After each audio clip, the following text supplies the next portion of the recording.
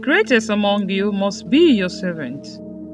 Anyone who exalts himself will be humbled, and anyone who humbles himself will be exalted. You are welcome to the Saints on the Church as we reflect on the readings for the 31st Sunday in Ordinary Time Year A. The readings for the 31st Sunday in Ordinary Time Year A invite us to reflect on humility, mercy, and the importance of loving our neighbors with genuine compassion. Through the Word of God, we are reminded of the need to follow the path of righteousness, shunning pride and embracing humility as we serve and love others.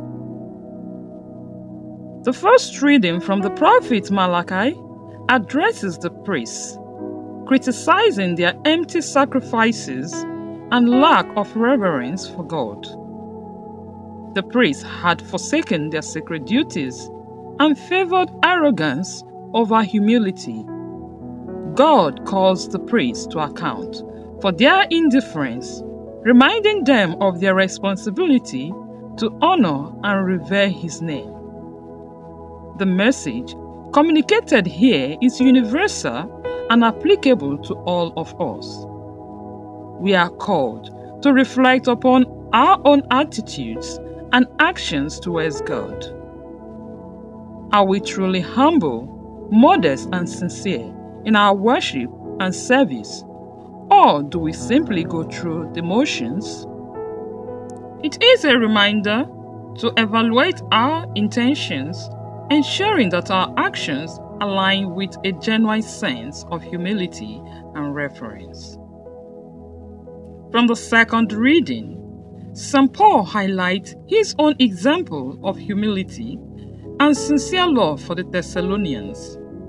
He describes himself and his companion not as authoritarian figures, but as gentle and nurturing, imparting the good news with unwavering devotion. St. Paul stresses the need for humility and selflessness when serving others, which ultimately leads to a deep bond of love between the messenger and the recipient of God's word. St. Paul's words serves as an inspiration for all who aspire to be witnesses of God's love. His example reminds us of the importance of humility as we engage in acts of service and evangelization. In our interaction with others, we are called to mirror Christ's gentleness and nurturing love. By doing so, we can create an environment where the genuine and transformative power of the gospel can flourish. In the Gospel of St. Matthew, Jesus addresses the crowds and his disciples, instructing them about the importance of humility and sincerity.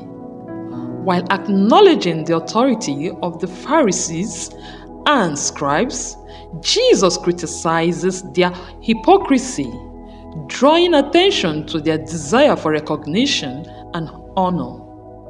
He cautions against following their example and instead encourages his disciples to humbly serve others without seeking personal recognition or titles. The Gospel reading challenges us to examine our motivations and intentions.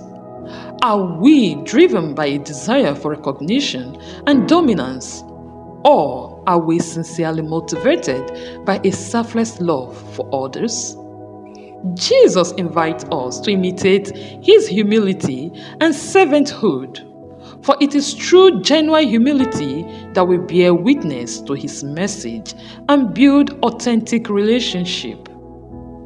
In summary, dear people of God, the readings for the 31st Sunday in Ordinary Time Year A remind us of the fundamental values of humility, mercy, and love. We are called to evaluate our own actions, ensuring that we live and serve with genuine humility, reverence, and selflessness. By embracing humility and loving mercy, we grow closer to God and become effective channels of His transformative love. Let us remember that true greatness lies not in power or prestige, but in humble and selfless service to others.